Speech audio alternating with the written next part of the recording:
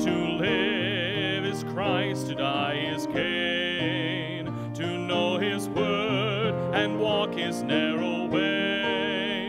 There is no peace, no joy, no thrill, like walking in his will. For me to live is Christ, to die is gain. Once my heart was full of sin and shame, till someone told me Jesus came to save.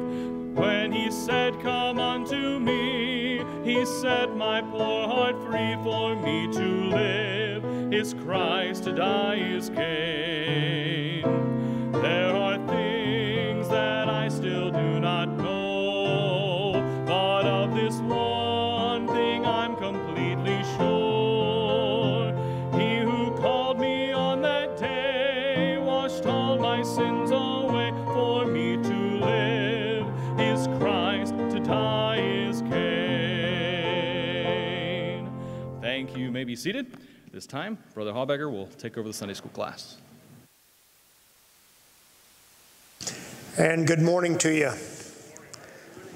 Good. What a beautiful day. Got up this morning, looked at the thermometer, said 52 degrees. I said, this is amazing. This is wonderful. And I am not a hot weather person. Therefore, many years ago, we lived in Alabama for 10 years, and that was suffering. But it's where the Lord wanted us. And so, take your Bibles, please, and turn to 2 Kings chapter 2. 2 Kings chapter 2. We're talking about the life of Elisha today, beginning on that. Now, last week we talked about how that Elisha saw Elijah go up into heaven. Well, actually, we didn't quite get there. We're going to get there today. And how that Elijah said, "Elisha, what shall I do for you?" And we're talking in, well, let's look at 2 Kings chapter 2, verse 1. Came to pass when the Lord would take up Elijah into heaven by a whirlwind, that Elijah went with Elisha from Gilgal. And Elijah said unto Elisha, "Tarry ye here, I pray thee, for the Lord has sent me to Bethel." And Elisha said unto him, "As the Lord liveth, and as thy soul liveth, I will not leave thee." So they went down to Bethel. And the sons of the prophets that were at Bethel said to Elisha, "Knowest thou not that the Lord will take away thy master from thy head today?" He said, "Yea, I know it. Hold ye your peace." That's not what's important right now. We have some things to do yet. Verse 4, and Elijah said unto him, "Elisha, tarry ye here, I pray thee, for the Lord hath sent me to Jericho." And he said, "As the Lord liveth, and as thy soul liveth, I will not leave thee." So they came to Jericho. And then we jump down to verse 10, where it said, well, actually verse 9, Elisha is asked by Elijah, "Ask what I shall do for thee." And Elisha says, try to keep these names straight here, "I pray thee, let a double portion of thy spirit be upon me." He said, "And thou hast asked a hard thing. Nevertheless, if thou see me when I am taken from thee, it shall be so, and unto thee. But if not, it shall not be so." And that's where we ended last week. We're talking about, well, that title really doesn't apply because we dealt with that last week, but we split this lesson. And so we're talking about how that Elijah was called the selfless prophet. He followed God's leading in verses 1 through 4, and in verses 5 through 10, he focused on others. Primarily, he focused on Elisha. Elijah knew that he was going to be taken by the Lord. He didn't know exactly how it was going to happen. I don't believe God told him how it was going to happen, but he knew that it was going to happen. But even in that moment, he did not center on himself. He centered on the one whom he was training to take the mantle of the prophecy from him. "What shall I do for you? How can I serve you? How can I be a help to you? Is that a testimony of my life? Is that a testimony of your life? Even in those very important times of life, are we still servants? Do we still put the needs of others before our own desires? Elijah did that. That's why he's called the selfless prophet. Now today, we talk about how that Elijah is taken up to heaven. Well, let's see here. In verse 11, and it came to pass, as they still went on, they are now on the eastern side of the Jordan River. Remember last week how that Elijah, as they came to the Jordan River from Jericho, took his mantle, put it together, hit the waters of the Jordan River, and they parted. So they are now on the eastern side. As they still went on and talked, that behold, there appeared a chariot of fire and horses of fire, and parted them both asunder, and Elijah went up by a whirlwind into heaven. Wow. What an event. Wouldn't it be great to be able to see something like that? Well, God doesn't act that way in these days. God acts through his word, and not necessarily through miracles. But Elijah is caught up into heaven, and he's taken via a chariot of fire and horses of fire, and we have the picture. Well, that's the artist's conception of what happened. Have no idea what it looked like, but Elijah's gone, Elisha is left, the mantle falls from Elijah, and Elisha picks it up. So what does he do? Well, let's see. My clicker is not working. We'll do it manually. He took the mantle of Elijah and he goes down to the Jordan River. Well, let's read it here. In verse 12, Elisha saw it and he cried, my father, the chariot of Israel and the horsemen thereof. And he saw him no more, and he took hold of his own clothes and rent them in two pieces. He took up also the mantle of Elijah that fell from him, and went back and stood by the bank of the Jordan. He took the mantle of Elijah that fell from him, and smote the waters, and said, where is the Lord God of Elijah? And when he also had smitten the waters, they parted hither and thither, and Elisha went over. All right, so he parts the waters of the Jordan River. Miracle? Was it the power of the mantle of Elijah? No, it was the power of God. But remember, back in, 1 Kings 19 and verse 19, it was this very mantle of Elijah that Elijah had found Elisha out in the field plowing, and he took his mantle and placed it on Elijah as a symbol of his call of Elisha. This same mantle now, Elisha picks up, hits the water of the Jordan River. Where is the God of Elijah? He had no question where God was. He just made that statement. Maybe because the sons of the prophets were still watching from the other side of the Jordan River, and he parts the waters. Now remember, Elijah is called the selfless prophet. But now in chapter 2 of 2 Kings, Elisha is called God's providing prophet. And we have several instances how that Elisha was used to provide for needs of different individuals. But before that happens, in chapter 2, verse 15, the sons of the prophets, they have a response here. The response is, we need to find out where Elijah is. We saw him go, well, we're not told that they saw him go up. We are told that Elisha saw him go up. But he didn't come back. I mean, what happened? Well, God took him up in a chariot of fire and a whirlwind. Well, maybe God didn't quite make it. Maybe God deposited him on a mountain somewhere, or maybe in a valley somewhere. We need to go out and we need to send 50 of our sons of the prophets out to look for him.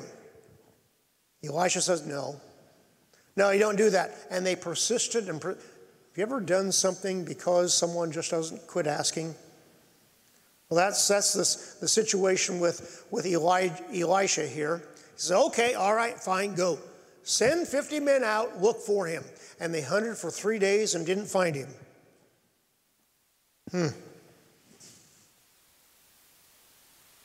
What does Elijah say? Get my name straight here. What does Elisha say? Verse 18. When they came again to him, for he tarried at Jericho, he said unto them, did I not say unto you, go not? I told you he went to heaven. He's not deposited on some mountaintop or in some valley here. But you insisted, okay. Didn't I tell you not to go? No, God does what he says he's going to do. He doesn't take a prophet of God and deposit him somewhere, hide him somewhere. No, he went to heaven. But where was Elisha at this point? He is at Jericho. And this is the first opportunity for Elisha to be the providing prophet. See the map there? Yeah, my batteries are dead. So Jericho there, just to the west of the Jordan River. And the men of Jericho have a message for him. It says in verse 19, the men of the city said unto Elisha, behold, I pray thee, the situation of this city is pleasant. This is a good place to live. Well, I mean, it's a great place to live. But it says, as my Lord seeth, but the water is not, and the ground barren. The water is not good water. There's something wrong with the wells. There's death in the water, so to speak. And Elisha says in verse 20, bring me a new cruse, and shalt put therein a salt therein. And they brought it to him, a new cruse, a new vessel. A vessel, a pottery vessel. It could have been a dish. It could have been a vase of some sort, probably a dish that hadn't been used before. Why was that important? Well, it wasn't really important, but the symbolism here is it can't be used for something else, and therefore the power given to former use or something that hasn't been used before. And we have, there, thank you. But anyway, we have the vessel, put salt therein. Was the salt all powerful? No. It's God's power that does it. And so we find that the salt was poured into the well. And what does Elisha say? He says at the end of verse 21, I have healed these waters, and there shall not be from thence any more death or barren land. So the waters were healed unto this day, according to the saying of Elisha, which he spake. Well, he goes from here unto Bethel. You see on the map up there. And he was going up by the way, and there came forth little children out of the city, and mocked him, and said unto him, go up, thou bald head, go up, thou bald head. Little children. No, they weren't children as we would know them to be children. Thank you. See if it works now. Yes. It's amazing what batteries do. And let's catch up here. The young men mock him at Bethel. How young were they? Well, they were old enough to know better for sure. This same Hebrew word that is translated here, young men, or excuse me, little children. is used other places in Scripture, in the Old Testament. The same Hebrew word is used of Isaac in Genesis chapter 21.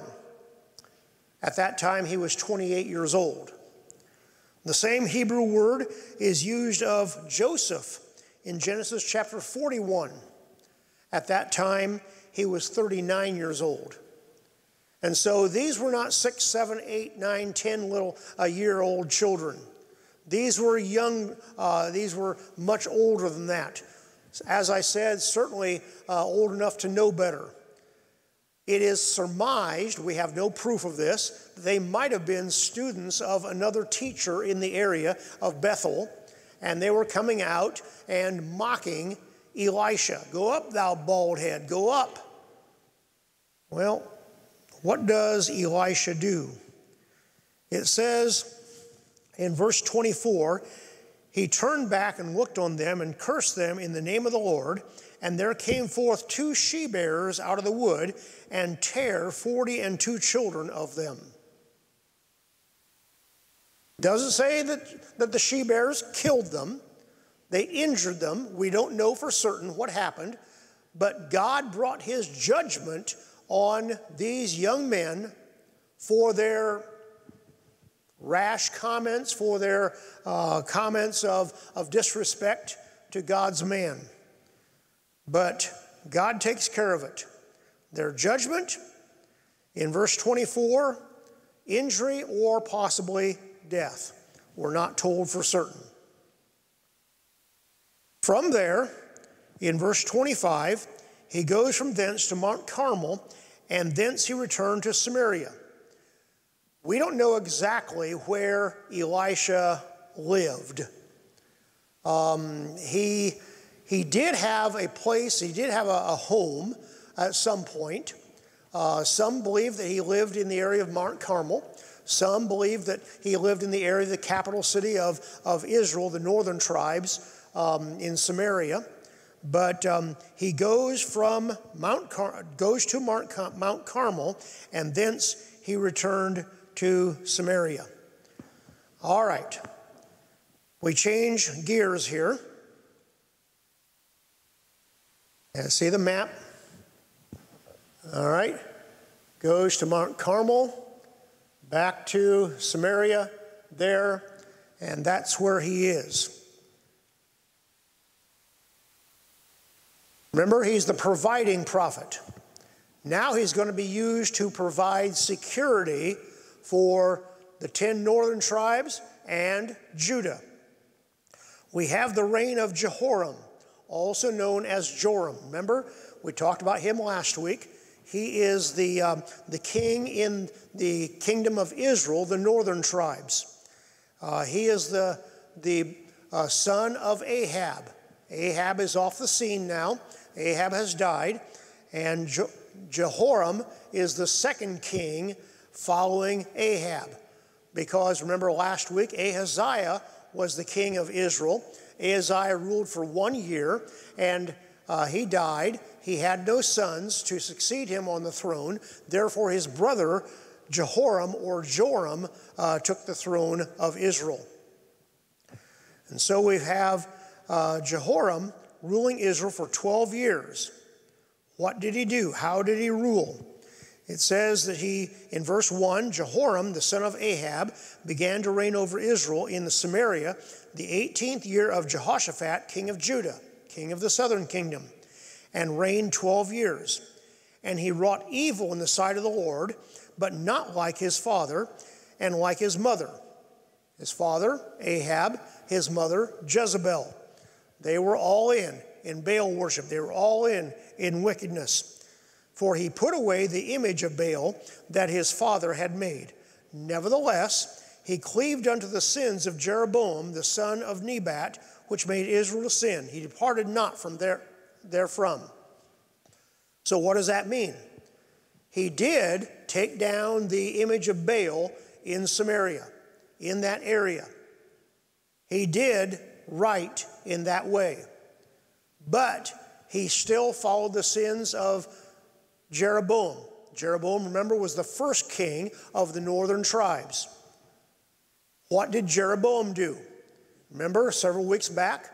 He said, I need to find a place, build up a place, actually two places, for the people to worship as they please up here in Israel, because I certainly don't want them going down into Judah, to Jerusalem, to the temple there. I mean, if they do that, they're going to reject me and have Rehoboam as their king. And so he built substitute places of worship, contrary to what God told the people to do, in two places. He built these substitute places in Dan and in Bethel in the northern kingdom. Therefore, it says here in 2 Kings chapter 3 that he cleaved unto the sins of Jeroboam. Who did? Jehoram did. He did put away the image of Baal, and he followed the sins of Jeroboam, and as we said, that was his substitute religion.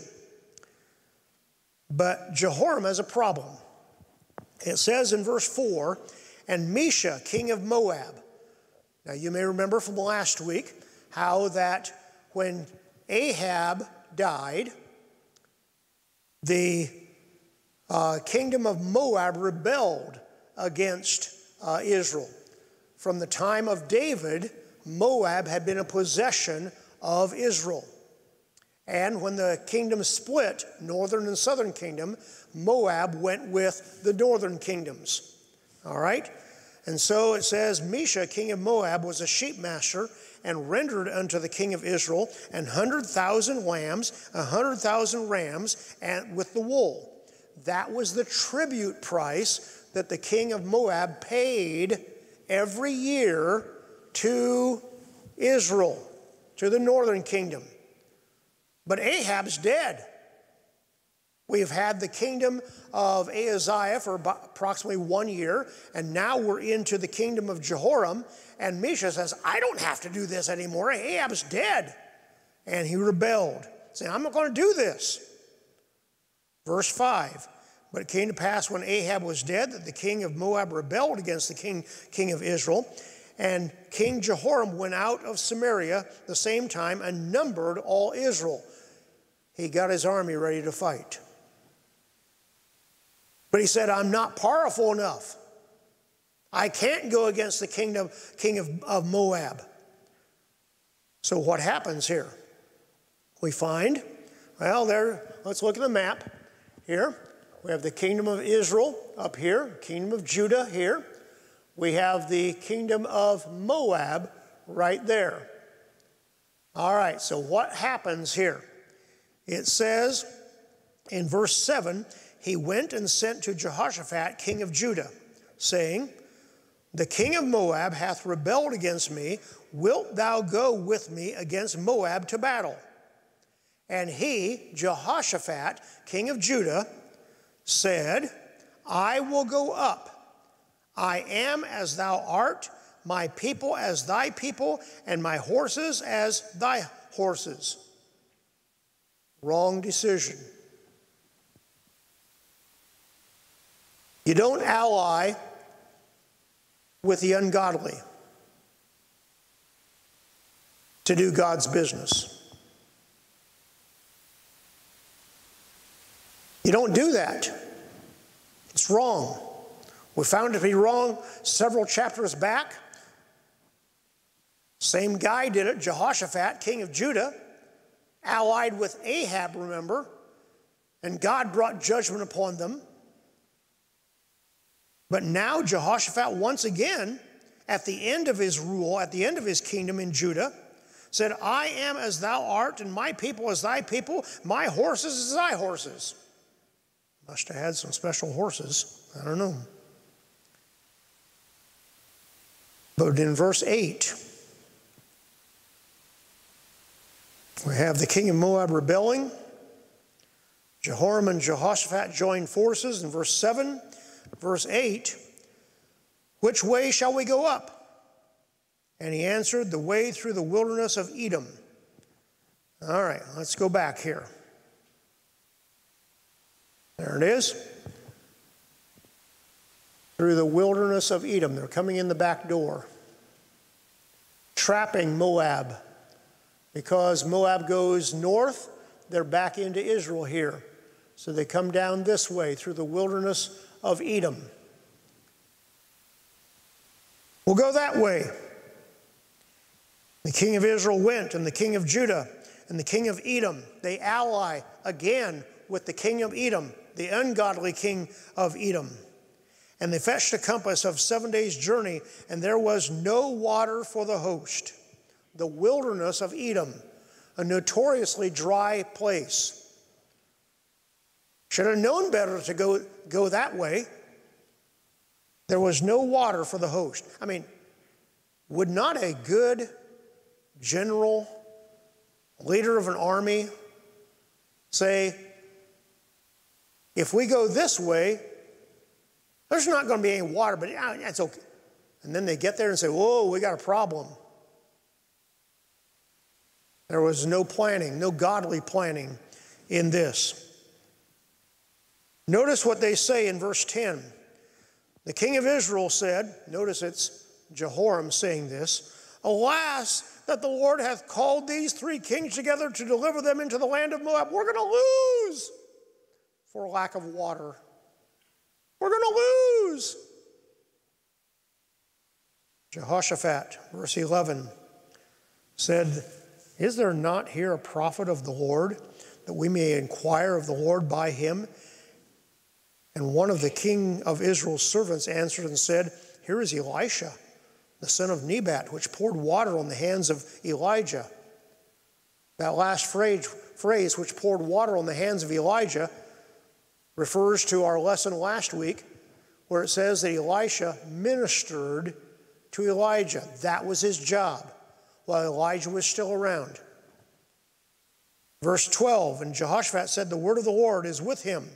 So the king of Israel and Jehoshaphat, the king of Edom, went down to him, and Elisha said unto the king of Israel, okay, we're not told exactly where this happened, possibly in the wilderness of Edom, possibly some other place. But Elisha said unto the king of Israel in verse 13, what have I to do with thee? You're ungodly. You're following in the ways of Jeroboam and the sins of Jeroboam. Yes, you took away the idol of Baal, but you're not doing right.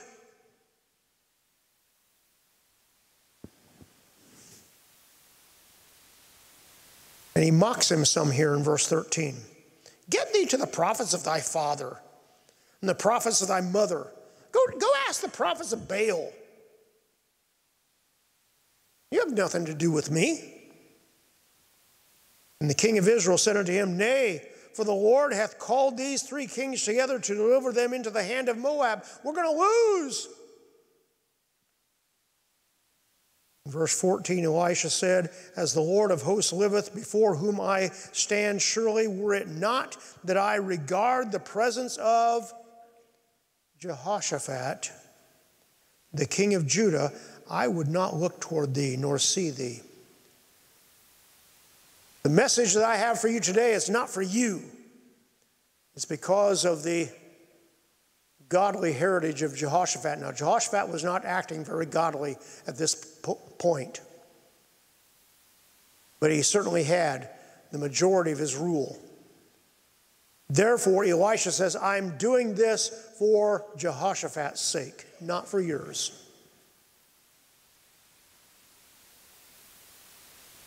Verse 15, bring me a minstrel.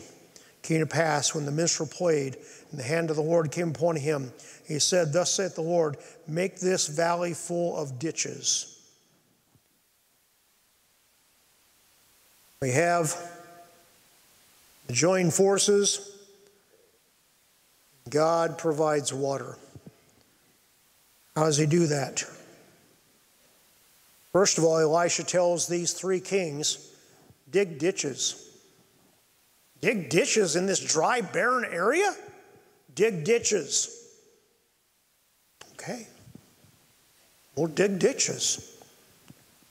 Verse 17, for thus saith the Lord, ye shall not see wind, neither shall ye see rain. Yet that valley shall be filled with water, that ye may drink, both ye and your cattle and your beasts. And the next verse says, this is but a light thing in the sight of the Lord. And this is easy for God. He will deliver the Moabites also into your hand. He goes on the next few verses. Actually, the next verse, you're going to destroy the fenced cities of Moab, every choice city. You're going to hew down the trees of the area so they can't build. You're going to stop up all the wells of their wells of water. You're going to mar every piece of land with stones. That was a trick that they used in those days. Not a trick, but a method. When they would go in and destroy an area, you know, Israel and that area around there, there's no lack of stones, no lack of rocks in the area. And the agricultural people, the farmers, had spent countless hours, days, months, years clearing the fields of all the stones. The armies would come in and dump the stones back in the fields as a way of destroying, making the land useless. And God tells these three kings through Elisha, you're going to win. It's not going to be for your sake. It's going to be for Jehoshaphat's sake. It's going to be for my name's sake. When God does that which is holy and right, He should get the glory. Not our pitiful little armies, not our pitiful little politicians, not our pitiful little methods. God should get the glory. And God provides the water. Of course, we said Elisha's message to Jehoram, I'm not doing it for your sake. Not for your sake at all. You don't deserve it. But Elisha's favor to Jehoshaphat for his previous lifestyle. He wasn't living real well right now, but he had in the past. Instructions for God's provision, dig ditches. And they dug ditches. God gives the victory. We find how in verse 20, it came to pass in the morning when the meat offering was offered, that behold, there came water by the way of Edom, and the country was filled with water. In that area of the Middle East, we have dry riverbeds. What are the dry riverbeds called? Wadis. Wadi are they called? Yeah, okay. But they're called wadis. It is surmised, now we don't know this happened for certain. I mean, God could have just put the water there, and He may well have done that. But some also surmise that in that area of northern Edom, there is the wadi called Wadi Ahsy, Ahsy. And some surmise that it rained north of there somewhere, and the wadi came. Okay, wadis, dry riverbeds. The only time they have water in them is when there's a great rainstorm, and the water gushes down these dry riverbeds and goes into the dry area, and then eventually is absorbed by the dry land and comes to naught until the next rainstorm, which is not that prevalent. And so some say maybe this is the way God did it. Whatever the way God did it is a miracle. And so we find that the Moabites wake up, verse 21. When all the Moabites heard that the kings were come up to fight against them, they gathered all that were able to put on armor and upward and stood in the border. And they rose up early in the morning, and the sun shone upon the water, and the Moabites saw the water on the other side as red as blood, the reflection of the sun on the water in the ditches that God put there, looked to the Moabite army as blood. They said, oh my, Something must have happened. Verse 23, and this blood, the kings are surely slain, and they have smitten one another. Now therefore Moab to the spoil. Looked at the ditches filled with water. It looked like blood. Something must have happened. I mean, these three kings must have fought against each other and killed everybody off, and there's nobody left over there. To the spoil.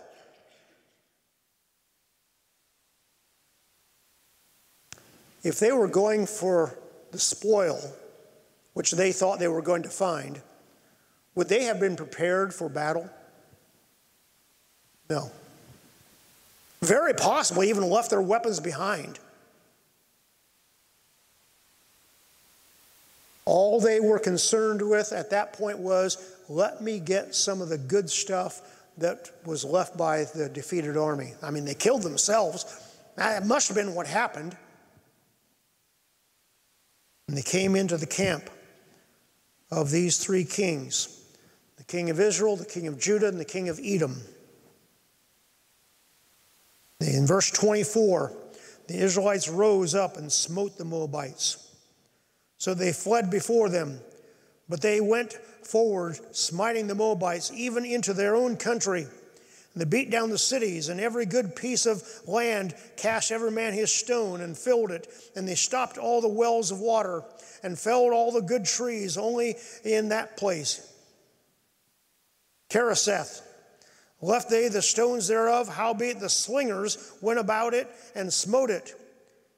And the king of Moab saw that the battle was too sore for him.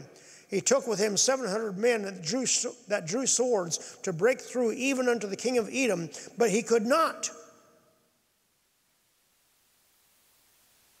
We're going to be destroyed utterly. We're going to be decimated. The king of Moab tried everything he could, and it didn't work against the armies of Israel, Judah, and Edom. And, I need to take extreme action here. Now, the king of Moab was a worshiper of Chemosh, the sun god. Obviously a false god.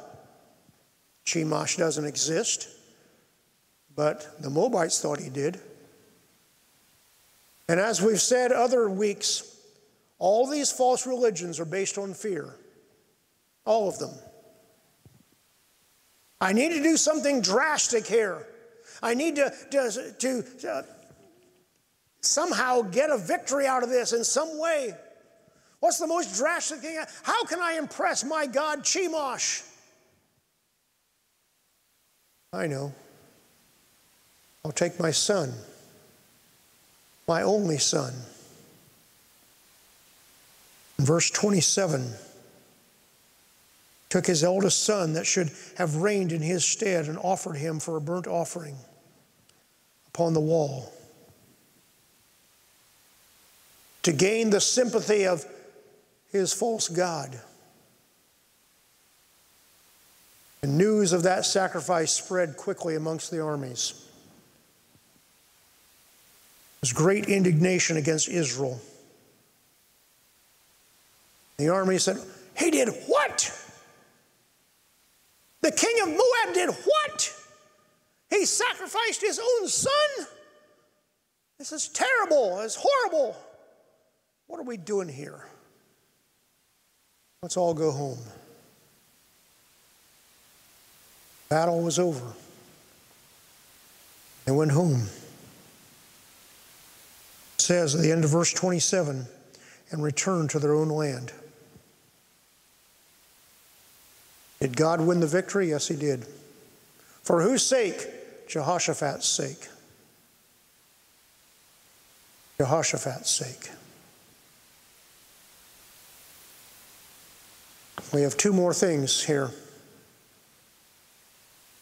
Provided sustenance. Chapter 4, verse 1. Now there cried a certain woman of the wives of the sons of the prophets unto Elisha, saying, Thy servant my husband is dead. This woman's husband had been one of the sons of the prophets. He died. And now thou knowest that my servant, her husband, did fear the Lord. But we owe a debt. And the creditor is come to take unto him my 2 sons, to be a bondman. My husband just died. We owe a debt. I have nothing to pay the debt with. And the guy who holds the debt is going to come and take my 2 sons as payment. Did that happen in those days? Yeah. Yeah. I remember very distinctly the first time I heard the true account of how my own father was in that situation. Only he was the son. It's probably about the year 1933, somewhere in there. He was 16 or 17 years old, junior in high school, good student, wanted to go on to college.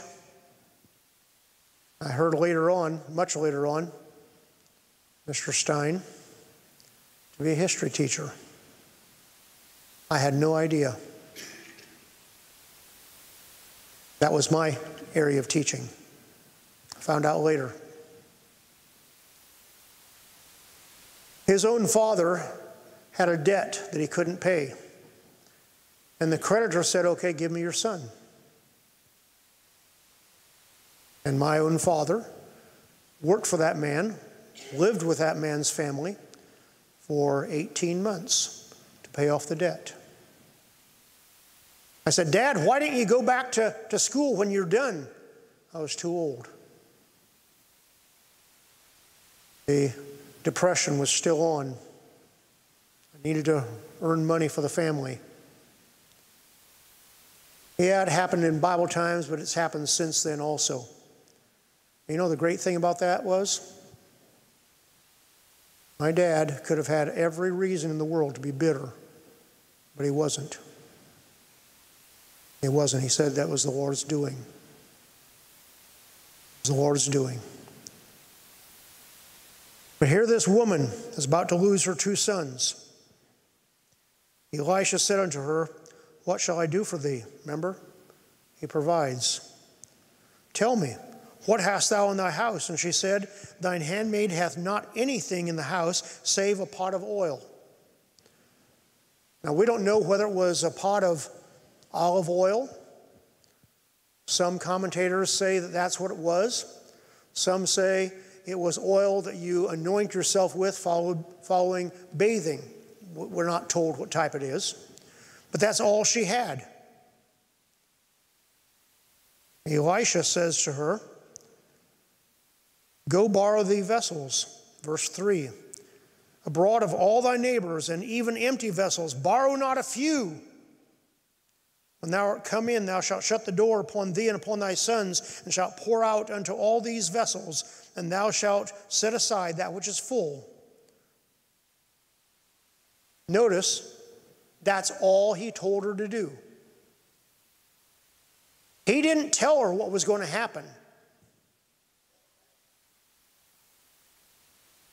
God does not give us the complete answer to our situation, to our problems all the time. The right thing to do, the biblical thing to do, is to follow God's instructions step by step, and he will eventually lead us to his complete answer. It takes faith to do that. You ever been there? I'm sure many of you have. Probably most, if not all. You follow God step by step, obediently, and when you do that, he will eventually take you to the place he wants you to be at. But at the beginning of that whole process, you don't see the end result. That's the importance of step-by-step obedience.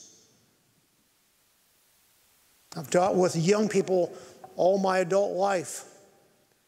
I had to answer questions many times. Mr. Habegger, how do I know God's will?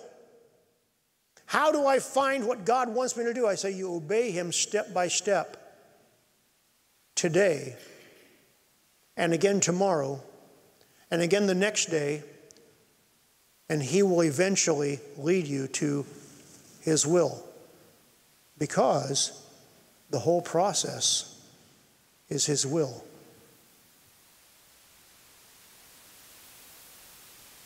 If you're in college, you're doing his will to prepare for something later. And then you do something else to prepare for something later. We still do it, don't we? We're still following God step by step. I hope. That's the biblical way. Elisha didn't tell her what the end result was going to be. But in verse 6, came to pass when the vessels were full that she said unto her son, bring me yet another vessel. And he said unto her, there's not another vessel more. And the oil stayed. Pour, pour, pour. I need another vessel. We don't have any more. Oh, the pitcher is empty. God's perfect timing. And then, and only then, in verse 7, she came and told the man of God. And he said, go sell the oil and pay the debt. And live of the rest. And one last thing quickly. Elisha gives instructions. The woman's family is saved. Now he provides life. Very familiar story. The Shunammite's generosity. We don't have time to read all the verses, but fell on a day, verse 8, that Elisha passed to Shunem, where was a great woman that has no reference to size, reference to her goodness, her generosity, her importance, a great woman. She constrained him to eat bread. And so that it was that as often as he passed by, he turned in thither to eat bread. She was generous to Elisha and his servant Gehazi. In fact, as we know the account in verse 10, she says to her husband, let's make a chamber for them. And every time they come by this way, they can stop in here. They can have a place to sleep. They can have a place of sustenance. Let's do that for them. And they were generous, and Elisha was grateful for it. I'm sure Gehazi was as well. It says in verse 12, he says to Gehazi, the next time they were there, call this Shunammite, and when he had called her, she stood before him. He says in the next verse, what can I do for you? How can I repay you for your generosity? Can I give a good word to the king? Can I give a good word to the captain of the army? And she said, I'm fine. I dwell among my own people. You don't have to do anything. Gehazi says, psst, hey, I know something that can be done. She has a sadness in her heart that she hasn't said to you yet. She's advanced in age. Her husband is advanced in age, and she has no child. She's barren. God can do that. Verse 14, she hath no child. And he goes to the woman and says, a year from now, you're going to have a child.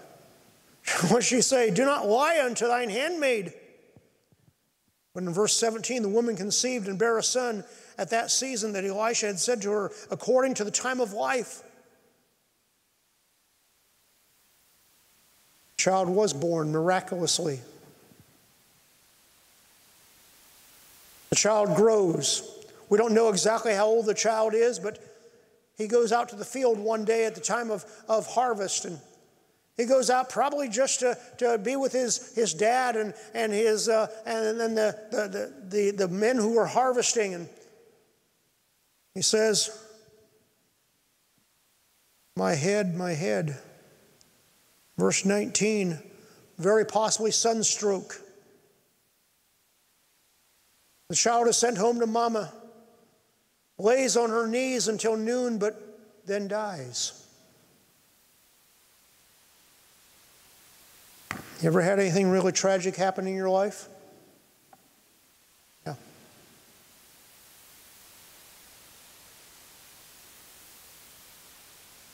God allows those things in our lives for our growth. They're very difficult times. Could be a sickness, could be a death in the family, could be something else, could be financial, could be a host of different things.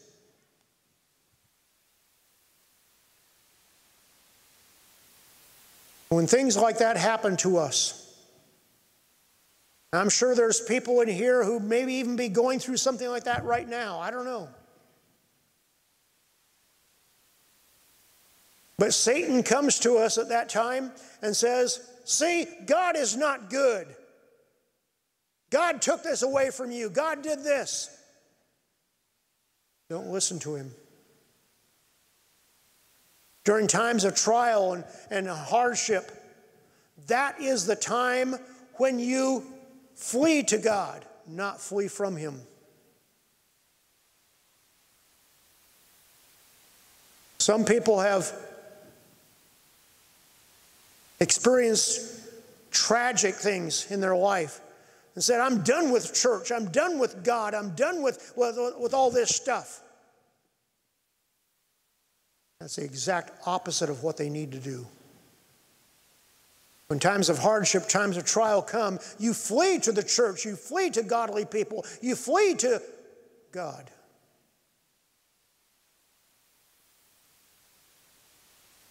That's how you grow. Almost 33 years ago, our family, and some of you have experienced things like this as well. 33 years ago in August, we lost a child, Andy. Tragic accident.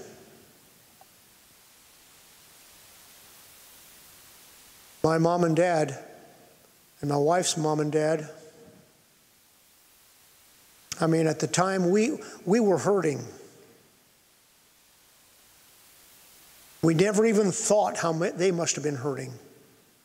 Until years later, we said, that was a hard time for them too. How selfish we were. But they'd taught both of us, you flee to God in times of trial. We fled to the church. We fled to some of you.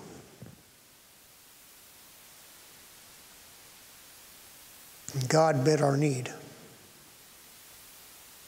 Turn it into a victory.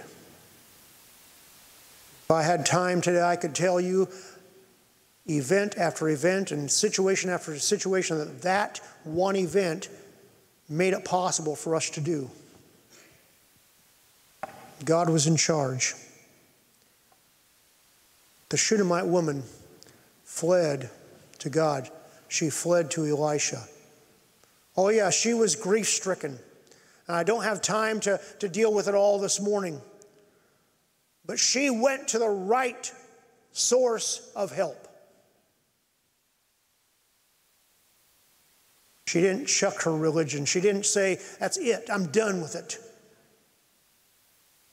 She went to the right place. Yes, in God's providence, he did raise her son. Elisha went to her house, laid upon the child. Warmth came to the child's dead body.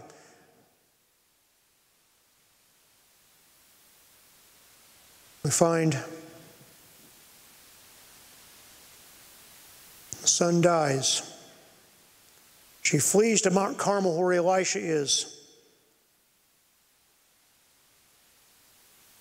She says, remember, I didn't ask for a son, but God gave me one. What am I to do now? Eventually, Elisha goes to the little chamber that she had built for him in Gehazi and raises that son back to life. The woman receives her living son. Not every time that we have a difficulty in our life, not every time that we have a tragic situation in our life, does God bring someone back to life. I mean, no, of course not. But every time, now listen carefully, every time, God's grace is sufficient. And we can have the victory. But only through God. Let's pray. Father, we thank you this morning. We thank you for your grace and your love. Thank you for your plan for our life. May we not just be puppets, but may we be submissive servants, that you might use us and work through us to your glory and your honor, and not to ourselves. Pray in Jesus' name, amen. Thank you for coming.